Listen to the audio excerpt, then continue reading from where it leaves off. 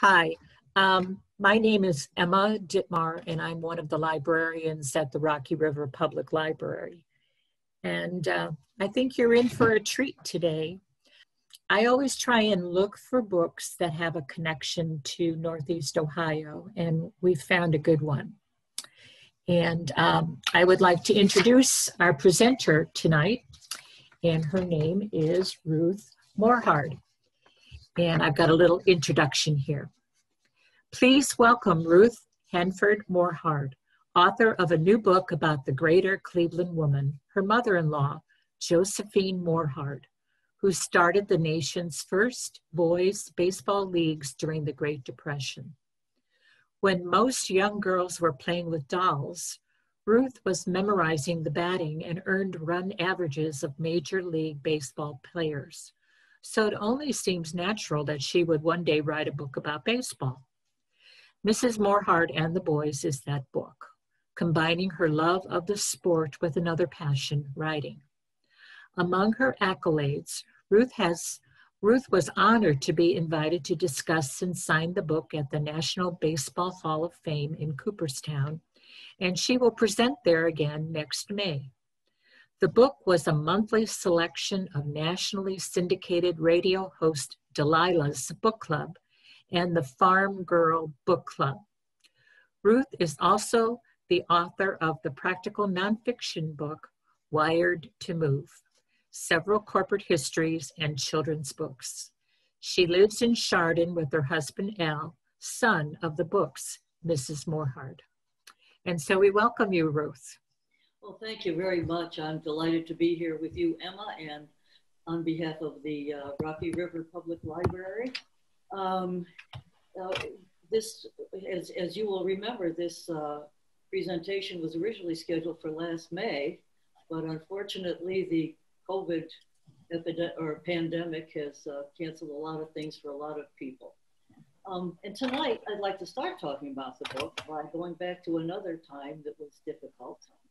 I'll take you back 79 years to another September, in September 1941. It was a time when people were finally getting out of the devastation of the Great Depression, but feared another looming problem, and that was the war in Europe. Germany had pretty much had taken over most of Europe, leaving only Britain alone. And in the United States, we were trying to help Britain as much as we could. And that is kind of the setting. That's what was going on back in September of 1941. That's one of the things. One of the things that really helped people escape from the troubles back then was baseball.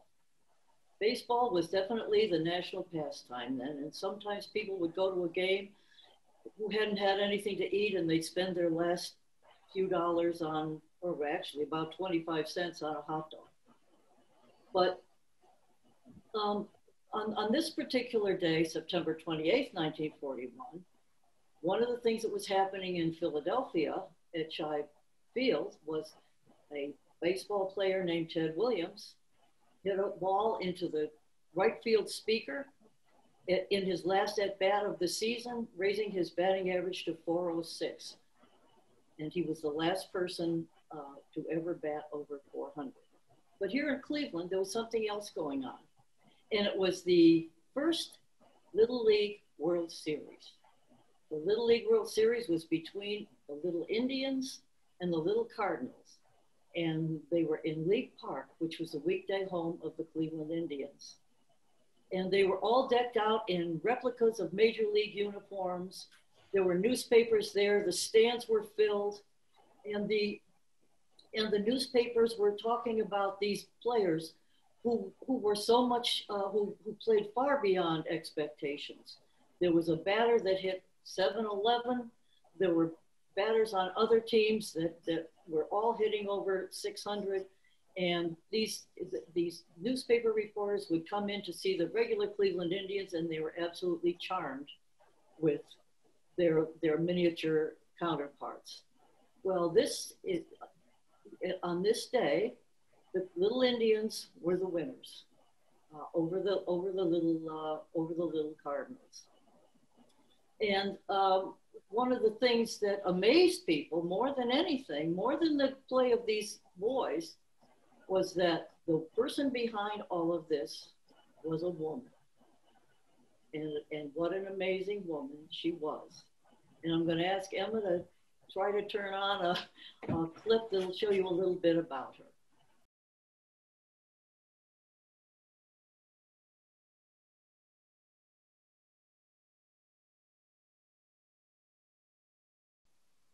Well, that tells you a little bit about Mrs. Morhard. She was truly an amazing woman. But what's interesting is that we never would have known about this.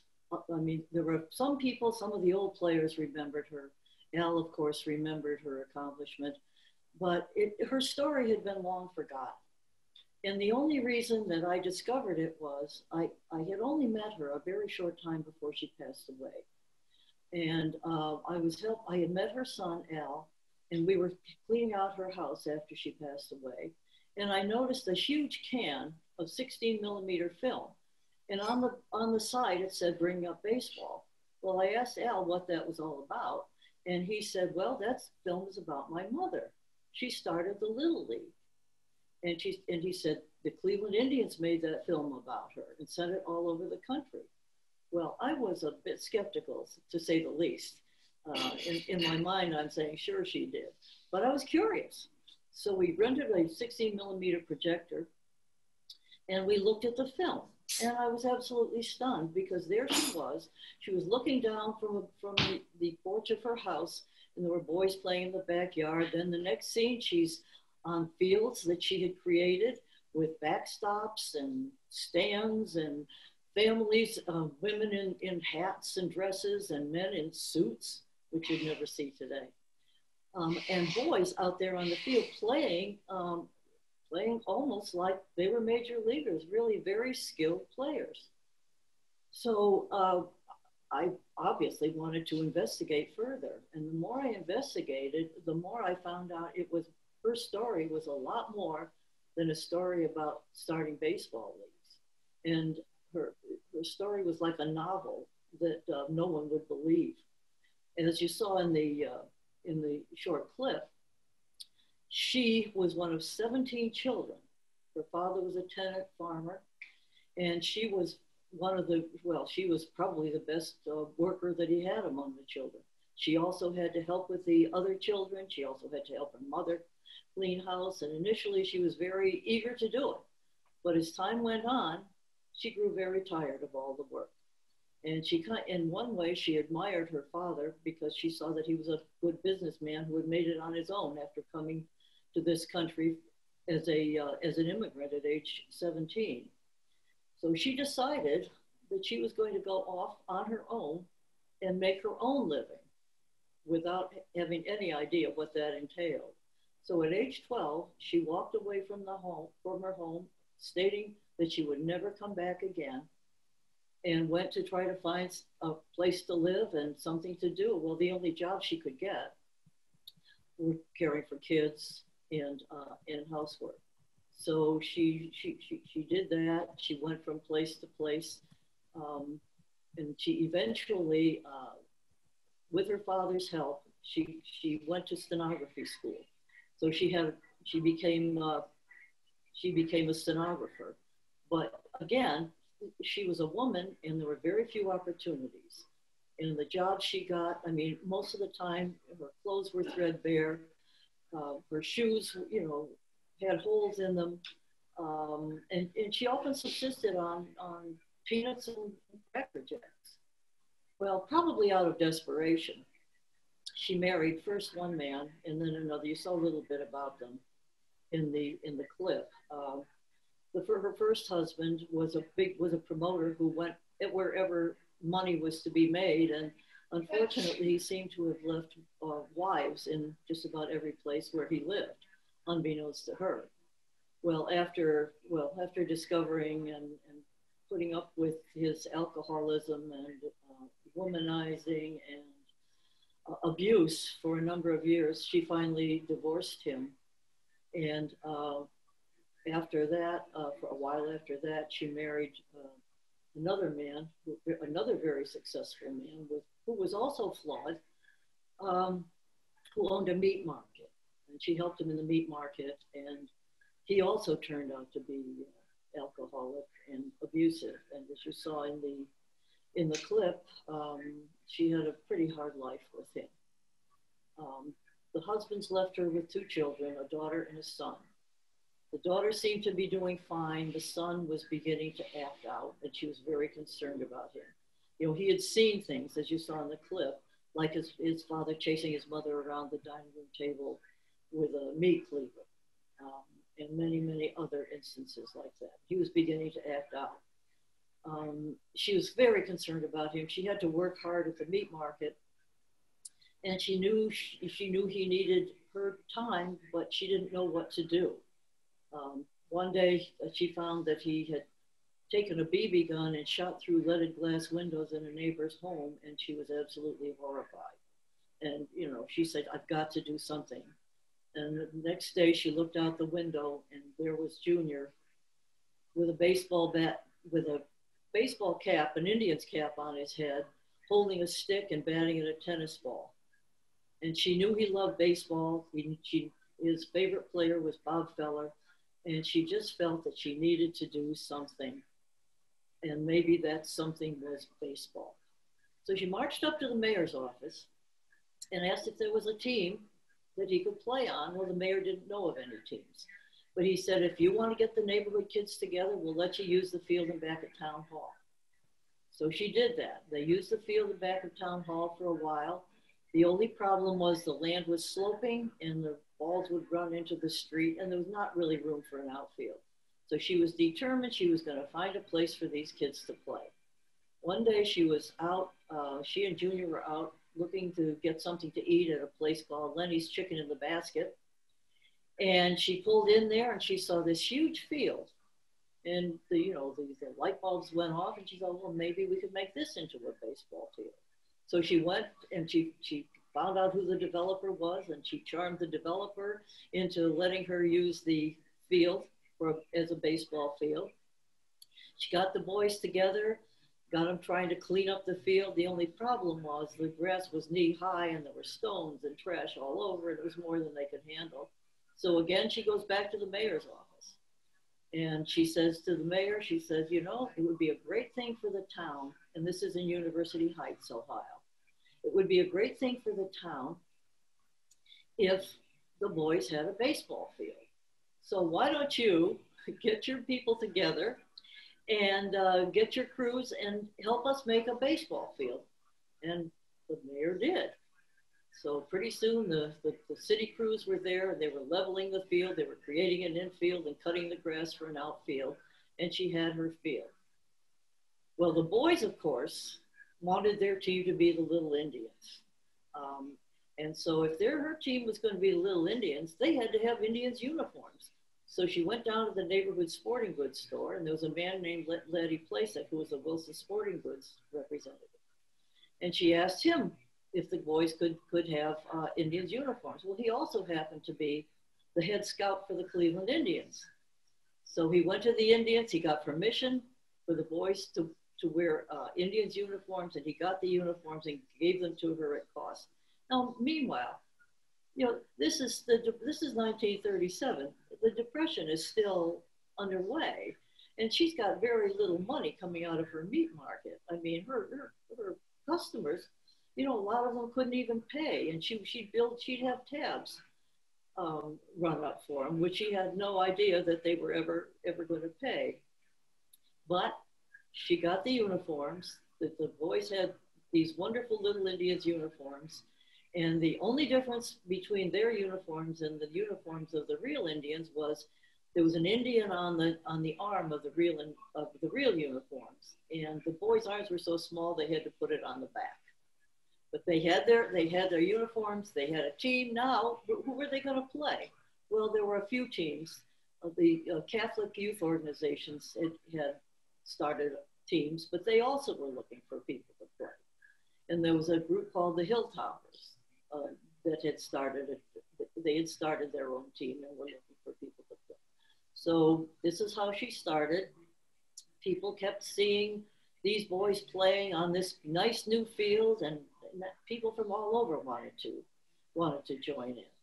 So she kept building teams, and they all wanted the uniform. So the Hilltoppers and the CYO team became the Little Yankees and the Little White Sox. And as she added more teams, they were all miniature versions of American League teams. They came from all over the area. Orphanages sent some of their kids. Orphanages way over on the west side of Cleveland sent some of their kids. But she had more players than she knew what to do with, so she just kept adding teams. Well, that made her think, well, this they all have they're all like American League teams. They all have replica uniforms. So why don't we make this the Junior American League? So that became the Junior American League. Well, what was next was that she started a little national league. And again, more and more teams, again with the National League team names and uniforms. And then, of course, the next step, she wanted to have the Little World Series that I mentioned. Well, she had the Little World Series, and it was a huge hit. I mean, as I mentioned before, newspapers all over the country covered it. And so that was her, that was her crowning glory. But what I should also mention is that she wasn't content just to have the boys playing, and she wanted them to learn to play the game, and she wanted the game to teach them. So she had Laddie Plasek and Bob Feller and Jeff Heath and Roy Weatherly, who were all stars on the team.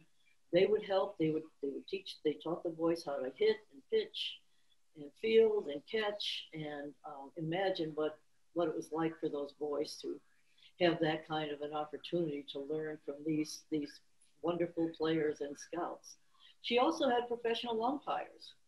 One of the umpires was a 22-year-old high school teacher and coach named Hal Leibowitz. Now, many people will remember him because he was a longtime editor, sports editor of the Plain Dealer. He was also a columnist for the Sporting News, and he has since been inducted into the Writers' Wing of the National Baseball Hall of Fame. Well, he was an umpire, but after the games, he'd almost become a coach to them too.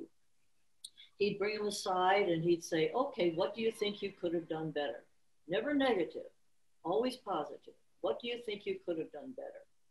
And most of the time, the boys knew exactly what they had done, what they could improve on, and they told him. And he just let them do that.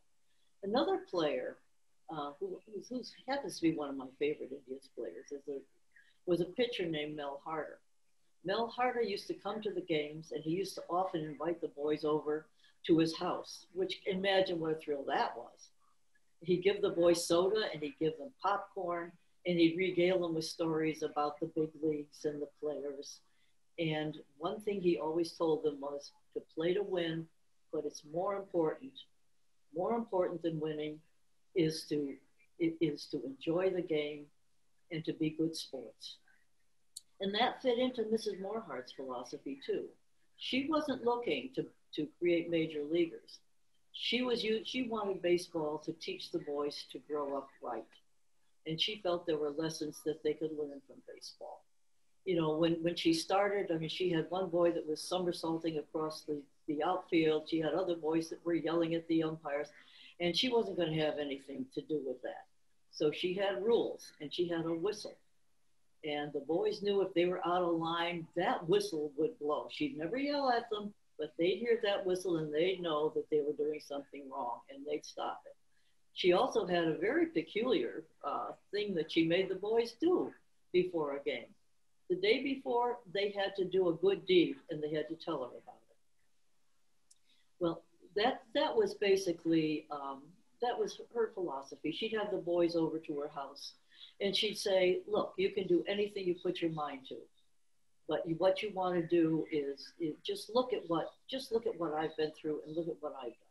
Her whole philosophy was making sure the boys grew up right. She she started in 1937 when the war, well, we talked about September 28th, the Little World Series, but if you remember, just about 2 months after that, the Pearl Harbor was bombed, and the whole tenor of the country changed. Everything turned toward the war effort, as you can well imagine. Funds were going toward the war. She was having a harder time raising funds to support the baseball team. She was pretty much, started supporting it pretty much on her own. But in 1942, she actually had her best year.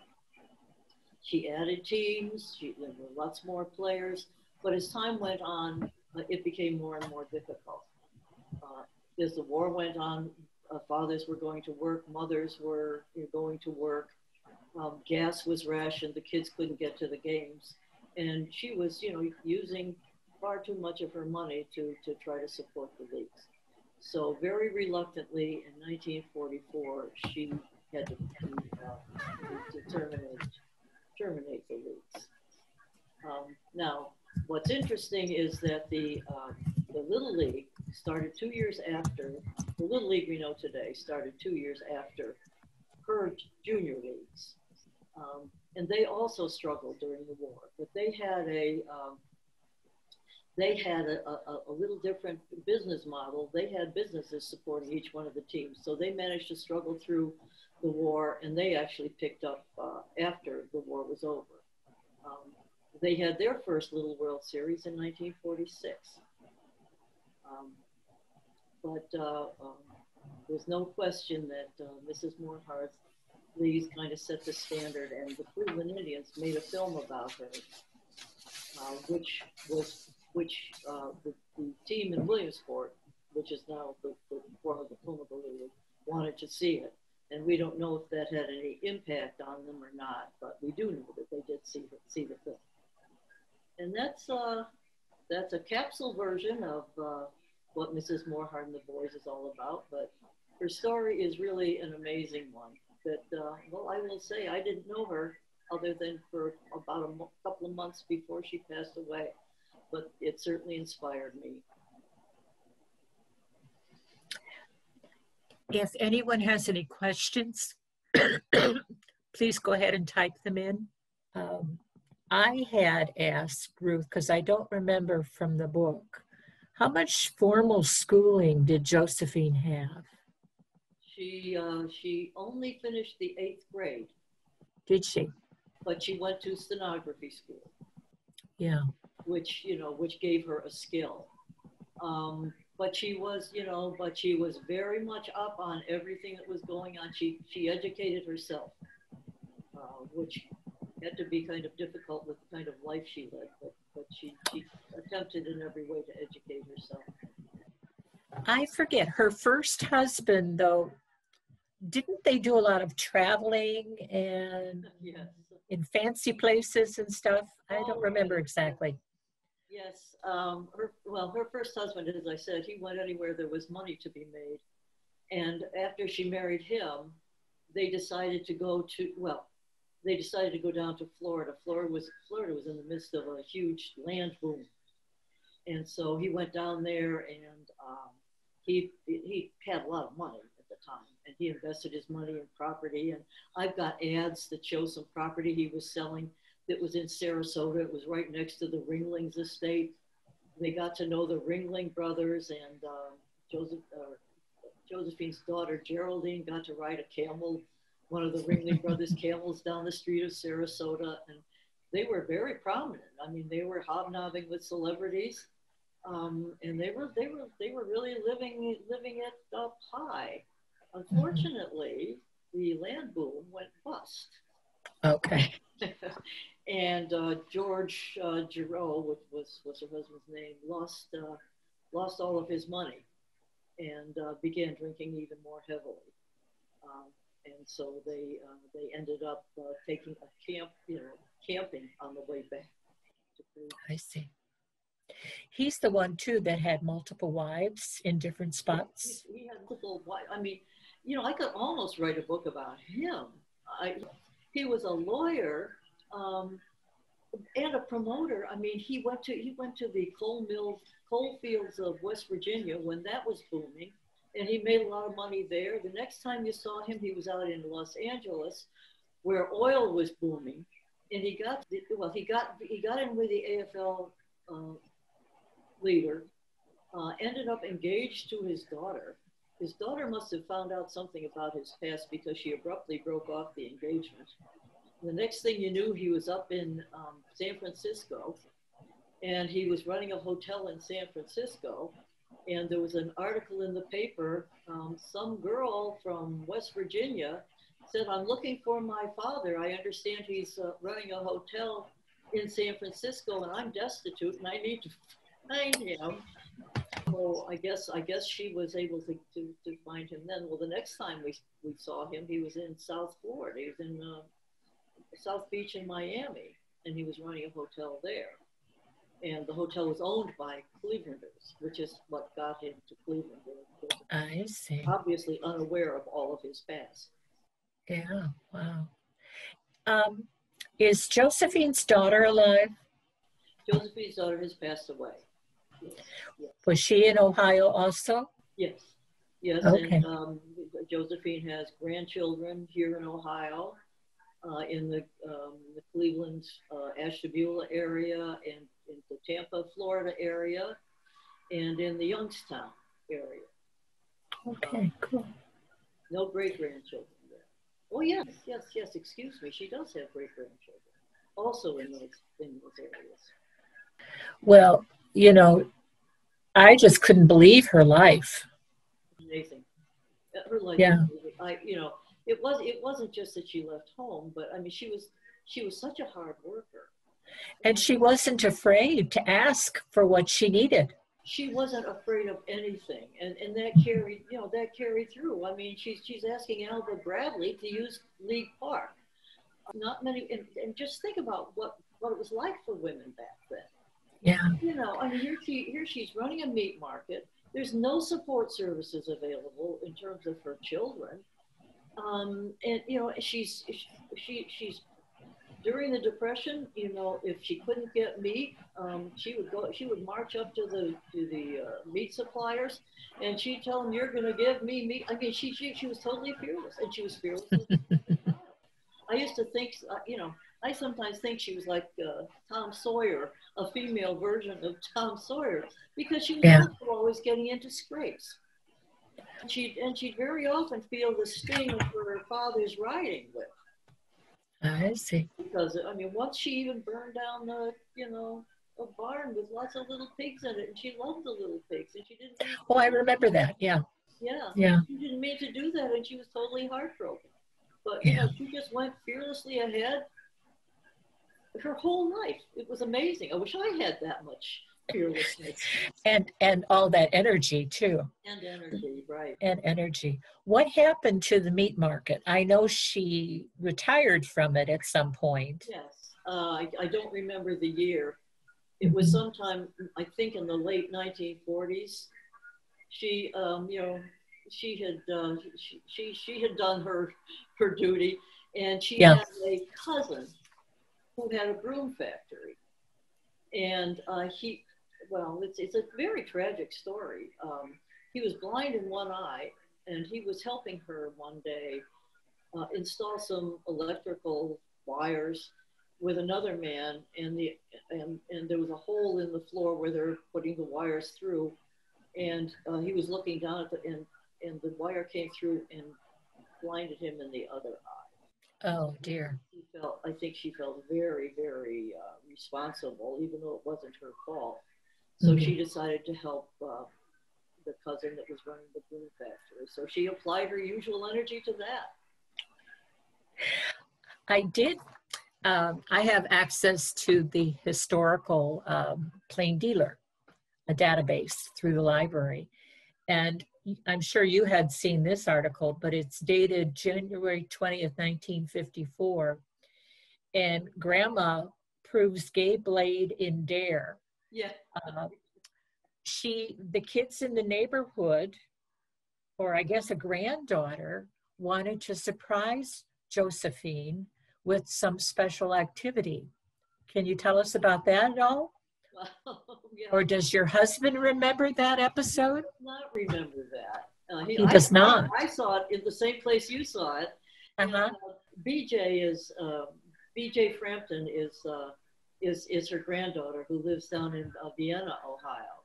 And it was BJ, and BJ was her daughter, Geraldine's daughter, and who was born on an army base and traveled all over the country. But when her father was stationed where they could not live, BJ and her mother and her younger brother came to live with Mrs. Morhard. Oh, okay. So she has wonderful memories of her. And in this case, they went ice skating. And I don't remember, I can't remember how old she was at the time. 61, it says. And she was ice skating. She would do anything for her grandchildren. They Really? have wonderful stories about her. And one of the things they say is that she always talked to them just the same, on their level. You know, they were people to her. They weren't children. You know, she talked to them the same way she would talk to anybody. She never condescended or never talked down to them. And they just loved her. Everybody loved her. You know, she must have been a good cook too, though. Oh, yeah. Didn't she have these big roast events? Yes. At some of the games? When in order to fund the leagues, she used to have ox roasts usually on the town hall property. And the Indians players would come, and so they would draw a lot of people. So she spent a lot of money on the ox roast. But yes, she, from what I understand, she was a wonderful cook. And people still tell me about the brownies that she used to make. Oh, really? That were, I don't know, 2 inches with another inch of frosting.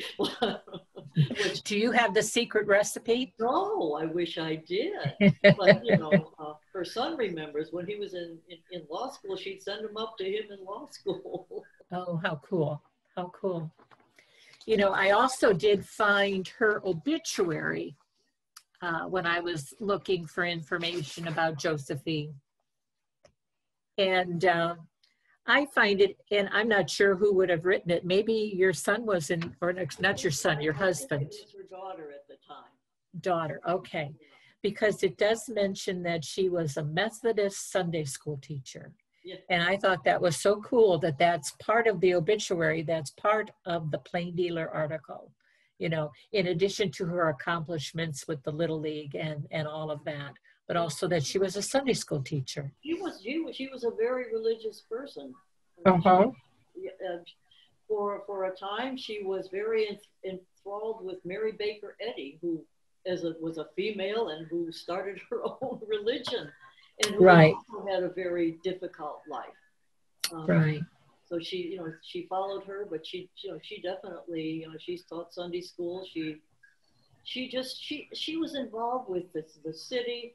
She was involved with the mayor. She ran all kinds of programs for the mayor. I mean, she never stopped working. I mean, if she wasn't at the meat market or the broom factory, she was doing something for somebody. One of the things that I thought was really neat was when she had the Little World Series. She made sure all the proceeds went to charity, and not to just any charity, but Britain was standing alone at the time. You know, Germany had conquered pretty much all of Europe except Russia, and it looked like Britain was going to be next. And Britain was enduring terrible bombings, and a lot of the British were sending their children to the United States and other countries that were not affected by war. I mean, imagine what that's like, to have to send your children away because you're afraid that they might die in the war. And one of the children in the neighborhood that was a friend of Al, who was then called Junior, had come from England. And a lot of the people in the neighborhood were Jewish, and she knew what was happening with the Jews in Europe. And she just, it was very important to her that any money that she could raise go to British War Relief, which was about the only place you could send it, because the rest of Europe was under German control. But you know, Al has got, you know, he remembers the British boy well, and you know, they sent their children over, not just for them to be safe, but because they were afraid there wouldn't be a Britain unless they had people to come back and rebuild the country. Yeah. Very sad. Yeah. Very sad time. Very sad. Well, your mother-in-law was quite a woman, that's for sure. It was. I wish I had known her better and had a chance to interview her. It would have been Yeah. fascinating. Are there any tape recordings of her at all that exist? The only thing we have, I have notes that she wrote when you know, years later she kind of looked back on her childhood as being idyllic. Really? It's amazing how time changes. What time? And she started to write about it. So she's got all of these handwritten and typewritten pages talking about her life, which are wonderful. Those are great. I don't have anything about the baseball league, so that, you know, I had to do a lot of research on my own. Sure. Her early life, she did document very well. But yes, and of course the film, right? Baseball, which I have on YouTube, by the way, if anyone's interested. You can just plug in "Bringing Up Baseball" and you'll find it. Yeah, I did see that. Yeah. It's amazing, isn't it? I mean, it's very 1940s. Yeah, but cool, you know. It's very neat. And Pinky Hunter, who was one of the Indians announcers, was narrating the film, which was kind of neat too. There was also an article in the newspaper I found where the Little Indians had like a special reunion for Mrs. Morhard. Yes. Hal Leibowitz, as I mentioned, who was one of her umpires, he just loved the teams, and you know, he wasn't with a newspaper while the leagues were going on, but he continued. You know, he just loved Mrs. Morhard and everything that she had accomplished, and he actually wrote in a 1960 column that if her leagues hadn't ended during the war, University Heights, Ohio would probably be the home of Little League today. Oh, really? Yeah, but there was a reunion. I mean, this is how much her boys loved her. 30 years later, the boys decided to hold a reunion of the teams, but really for her. And it was right before Mother's Day because they considered her to be their second mother. Sure. They came from all over, and you know, but this time they were all successful. They had turned out to be successful people, which is what her objective was in the first place. They presented her with a baseball pin, and we still have a baseball with all their names on it, and we still have her whistle, by the way. And I'm trying to see if I can't get the National Baseball Hall of Fame to do a display, but that's a long shot. But it wasn't just a reunion, but you know, if Al and I would go to his high school reunions, or even walking down the street, people would always come up to him and tell him how much they loved the leagues and how much his mother meant to them. I mean, it's just amazing. And they also, at the reunion, they told her they wanted to get her some recognition. And she said, "Oh no," she said, "I accomplished what I wanted. Look at all of you. You know, you've turned out to be great young men." And so she said, "No, don't bother." So I guess it fell to me to try to get her some recognition. Well, I think it's a wonderful book, and I heartily recommend it. And the book is on Kindle. It is in large print, hardback, and also paperback. Yeah, if anyone is interested in purchasing it. But yeah, I would heartily recommend it. And I sure do thank you. I don't know if we have any other questions here at all, but I appreciate your time. And this is going to end up being on the Rocky River Public Library YouTube channel at some point in the near future. And then I'll let all the attendees know where it is, and it'll be advertised too. So, great. Thank you. I enjoyed this very much, and thank you, Emma, and thank you, Rocky River Public Library, and I encourage everybody to take advantage of Rocky River Public Library. It's a wonderful. Well, we appreciate it, even during this time, right? We're still there. But I'm guessing you're still doing what you can do.